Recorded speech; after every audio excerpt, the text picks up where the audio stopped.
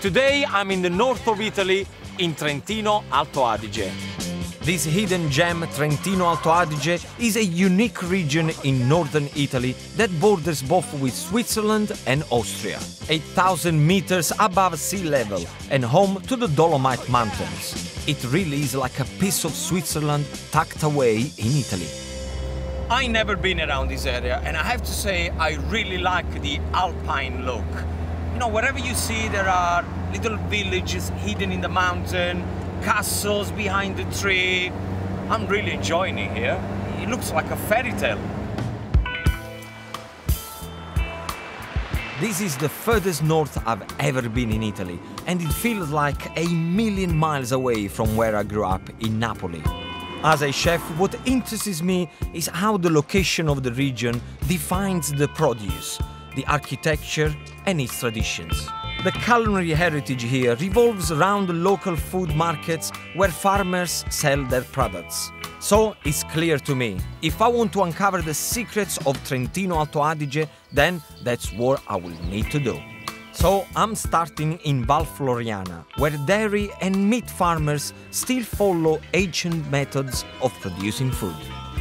And I'm meeting dairy farmer Graziano, who's decided the best way to learn is on the job, making the local soft cheese, Zighera Della Valfloria. I'm quite excited, and apparently one of the girls here, she's a beauty queen. So you are the beauty queen. It's not what I was expecting. She's very beautiful. Bella, bella, bella, bella. These Alpine grey cows have grazed on this land for centuries, and I'm keen to find out more about them. Graziano, what makes the milk of this cow so special? Speciali dal colore grigio che fanno un latte fantastico. You just said nothing more than the grass that they eat. That's what makes their milk and of course their cheese very very special. Sono molto belle, Sì, sì. Sono veramente belle. Sono le regine della montagna. He calls them the queen of the mountains. Oh, le mangiamo? Sì, dai. I want to milk them.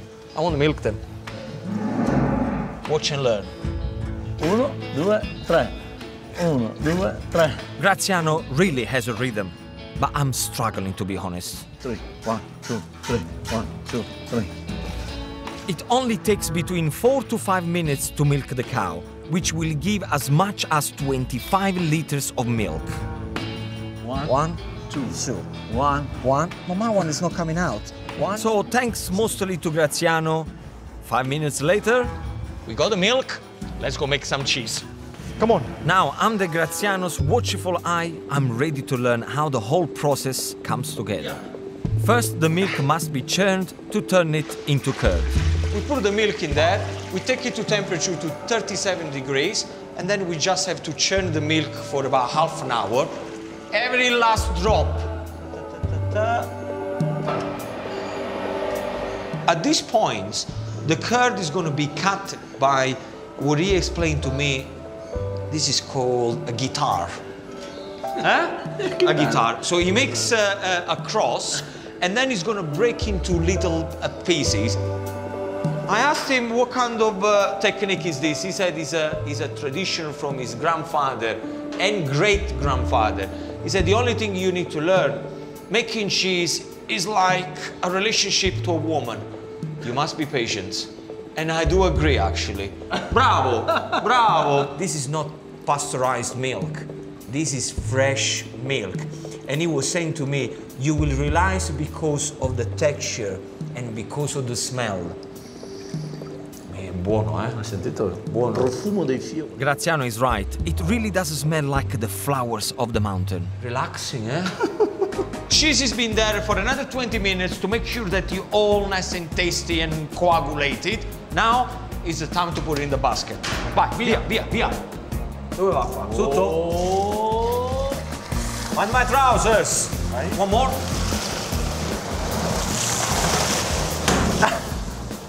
Okay. Ok? It's hot, eh? The milk at this point is 47 degrees.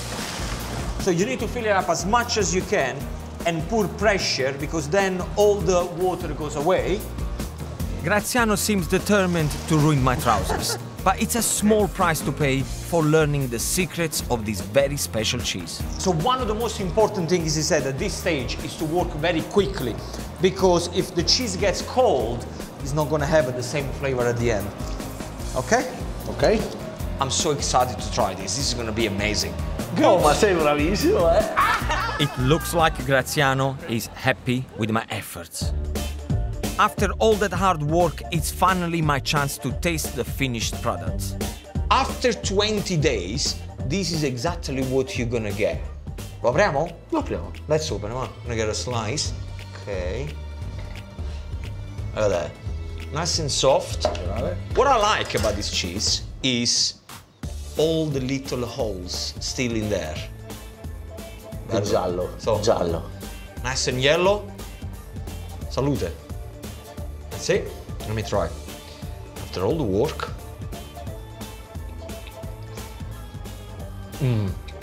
Sweet. A little seasoning with salt which really comes through. E sai cosa anche? Che cos'è? Ascolta. Si sentono la musica dei campanelli. Dei campanelli. Vero? What I've just said, if you put it next to your ears, you can actually hear the bells of the cow. Graziano then wanted me to try his thyme-infused soft cheese. I absolutely love cheese with herbs. Same texture inside with the little holes. You can see, of course, inside and outside all the dry thyme. Assaggiamo, Okay, let me see. There you go. Salute. Oh, è un altro livello. Qui andiamo sulle Dolomiti, in cima, sulla cima. Graziano was saying, you're going on the top of the Dolomite mountain because that's where the thyme comes from, and it's exquisite, really fantastic. Mi posso prendere un pezzo per cucinare? No. Sì. Dai. I just asked if I can have a piece to cook, and he said yes. I'm gonna run before he changes his mind. Ciao. Now I've got the caciotta al timo cheese, it's my turn to show Graziano what I do for a living. I got Graziano's cheese with the herb, and I promised him that in about 10 minutes I'm gonna cook him something really special. I worked very hard all day, so I'm gonna have to make sure that this is gonna jump off the plate like there is no tomorrow. So I'm gonna prepare a nice pasta with tomato sauce, speck, and Graziano's herb cheese. Now the first thing I want to do, there is the rind of the speck that I want to get rid of it because it's quite tough. So sharp knife and make sure you take it out, just like that. Okay? Speck is the local cured meat, but you can also use pancetta. You'll need about 80 grams of it, cut into small strips. Then put 4 tablespoons of olive oil into a hot pan, followed by the speck. Now this is exactly what I wanted to hear. Listen to the sizzle. Then add 2 garlic cloves roughly chopped. Add in 400 grams of chopped tomatoes.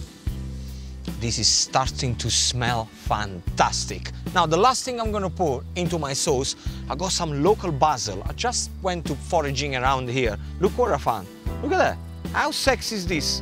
I'm gonna put a little bit of basil leaves, black pepper. Now I'm going to share one of my family secrets. Often you got leftover lasagna sheets, and what do? Very simple. You put them up like that, and I'm gonna show you a tip that my grandfather told me. Never to waste anything. Slice the lasagna sheets into roughly centimeter wide strips. You just made your own fresh tagliatelle. Then throw straight into a pot of boiling water, adding a tablespoon of salt. Fresh pasta usually takes about 5 to 6 minutes. Remember, like a true Italian, like a proper traditional preto pasta, you want it nice and al dente. As a finishing touch, add some olive oil to the sauce to make it look and taste fantastico. Then, using a large hold grater, shred 300 grams of the caciotta al timo cheese. A good alternative to this is cheddar. I can see Graziano is coming my way. Okay, I'm nearly there. So, half of the cheese goes straight into the sauce. Okay, pasta is ready. I'm just gonna pick it up straight into the sauce. That's the best way to do it. I'm gonna ordered a big portion because it's 2 men eating. Now the last thing that you have to do, remember, Graziano cheese is on top. Grazie, vedi? Che ne pensi? It looks like the mountain here when the snow goes on. Sembra la montagna quando la neve va sopra. Con la neve in cima. Con la neve in cima. I want him to be honest with me because this is, you know, we worked hard for this cheese, so I want to make sure that he's happy. Tanti fanno le cose elaborate, le cose sofisticate. He said, Gino, what you done? You used my ingredients in a very simple way. So you kind of show off what the mountain life and mountain ingredients are. Simple, tasty, getting a bit emotional. Simple, tasty, and just amazing. So, grazie. Grazie. Thank you. Grazie. So it looks like my cheese making was a success. Now I can't wait to see what else Trentino has in store.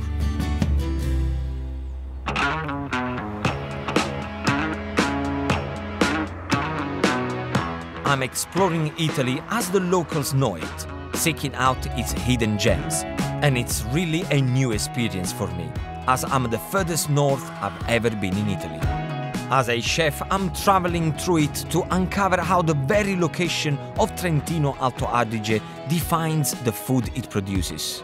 Here, in this beautiful mountainous region, everything is grown in these rugged surroundings and sold locally. There is no time for me to sit on my bum. I got another job to do. Without doubt, the most important produce that comes out of this region is speck, or cured meat.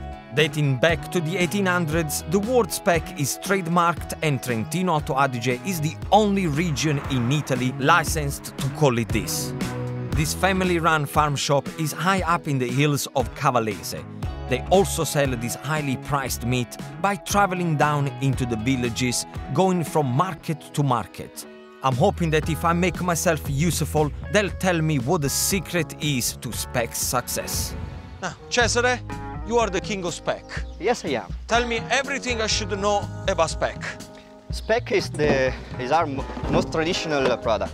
The recipe is a secret. What do you mean a secret? I'm here, I want to know the secrets. You have to work for us if you want to know the secret. Okay. We use in many ways. We cook with it, we eat it raw, we slice it very thin. So it is a little bit like smoked pancetta, right? Pancetta has more fat. So tell me, if I was the pig, which part of my body would it come from? Just from the thigh, here. Ah, so the thigh Yes. of the pig. So this is what it is.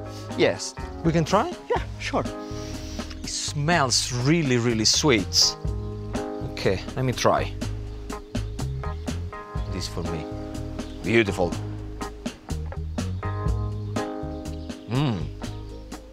Not too salty. Definitely, you can smell the spices though. It has the right amount of fat and meat. Oh well. Thank you. I really appreciate this. Fantastic. Tell me, this is incredible. Thank you so much. Where are you going? I told Bueno. you, if you want to know the secret, you have to work for us. Okay, I'm working for you. Yes. Right? Where am I going? With this thing? So with the van loaded with speck, I feel like Del Boy on his way to the market. Lovely jubbly. And as I arrive in style, Cesare chose to stay some distance behind me. I wonder why. Well, that was embarrassing. So I need to impress with my sales technique. Just watch this. We're selling speck! Well, that was a bit of a lie. I decided the best strategy was to give it away for free. Prego. Hello? No one can resist a freebie. Le pancetta. È tutto gratis, eh? Tutto gratis? Sì, no, tutto gratis. It was a risky business, but the free spec went down a storm. You take this. You take everything for the family, for everybody. Don't worry about it. Don't worry about it. Busy. Eh? Yeah. Busy. I worked for you all morning. I put all the spec in your van. I drive all the way down here. I entertained all your customers. Where is the secret? I want to know the secret of how to make the spec now. You promised. Well, you see, not only you just give away for free my spec, you're not from my country, from my region, I can't tell you the secret. What do you mean There's you no can't? way. I cannot First tell of you all, I the gave it free because they need to taste it. So they need to know the way it's done and understand everything. So now you're not telling me the recipe. No way. See, my mother always said to me, never trust a northern Italian one. Never. So now it's back to the day job, and I can't wait to show you the next location I'm cooking in. If there is one image that sums up this region, then this is it. So what better place to create my version of this area's iconic desserts? Around here, apples are very, very popular. And one recipe that everybody cook, one dessert, is apple strudel and custard. I know you may think it's a very Bavarian kind of recipe, but trust me, around here, everybody likes their apple strudel. Now, what I'm going to do, I'm going to show you a no-bake apple strudel with raisins, amaretto liqueur, and a raspberry coulis. And the first thing we're gonna have to deal with is the apple. So very simply, just peel them and chop them up. Okay, so apples, just where they are, straight into a hot pan. You need to make sure you use any firm apples, as you don't want them to get mushy. Whenever I go to Italy, everybody uses extra virgin olive oil. Around here, they're crazy about butter. Just a knob, and soon after the butter, I go brown sugar. Just sprinkle it on top, like this. Once you allow the apples to caramelize for 2 to 3 minutes, add in a splash of amaretto liqueur and a handful of raisins, before cooking for a further 12 to 13 minutes. As soon as the apple get this beautiful color, just like this, okay? Cool them down straight away and taste them. Taste them just in case you need to add a little bit more sugar or you need to add a little bit of amaretto liqueur. Yum, yum. This is perfect. Now I'm going to make little filo parcels. So, filo pastry, the first thing you're gonna have to do, just cut them in half. And we want a piece like this, okay? Okay, this kind of length, nice and easy, on the chopping boards. So you need 3 pieces of filo pastry. So one on the bottom, a little bit of melted butter on top. Layer the sheets of pastry one on top of the other, buttering each one as you go. Now, to be honest with you, there is no golden rule, so how many layers of filo pastry you have to use. I'm going to use only 3 because we're going to cook them in the frying pan. So I want to make sure that it's not too much. Now, we got the pastry. What you want to do, pick up some of the apple and raisins, and then you start to make triangles. So, you fold it, like that. Make sure you press down the pastry, otherwise it's gonna get everywhere. Then you fold it again, like this. Then you fold it again, like this. And then you fold it again, like that. That's it. Happy, happy. Melt another large knob of butter in the frying pan and place the parcels straight in. Then cook for around 3 minutes on each side until golden brown. Oh yes, these are ready. Now, get a little bit of kitchen paper, very important, and lift them up and they go straight into the kitchen paper. Like that. Now this, I can feel them, they're nice and crispy. Now it's time for my finishing touches of cinnamon icing sugar. Prepare by mixing 2 tablespoons of icing sugar and around half a teaspoon of cinnamon into a sieve. For the raspberry coulis, very simply what I did, you get fresh raspberries, you put them into a blitzer, a little bit of icing sugar, touch of amaretto liqueur, blitz everything together, put them in a sieve, and this is exactly what you're gonna get. Look. Now, look at this. I'm gonna cut them right through. So crispy outside. And nice, look at those apple and raisin with the amaretto liqueur. These are going to be delicious. So, the way to serve them, very, very simple. Just pile them up and pour it for your guests to serve themselves. So one goes here, goes there. The last 2 goes on top, open like this. Then I'm going to pour a little bit of cinnamon icing sugar. shake it all over. Oh, this is looking sexy. And then, not only I'm going to serve it with raspberry sauce, but I like to put a little drizzle of raspberry sauce all over. Ha! Look at that, my no-bake apple strudel served in this hidden paradise. For me, this has been an emotional journey into a part of Italy I've never experienced before.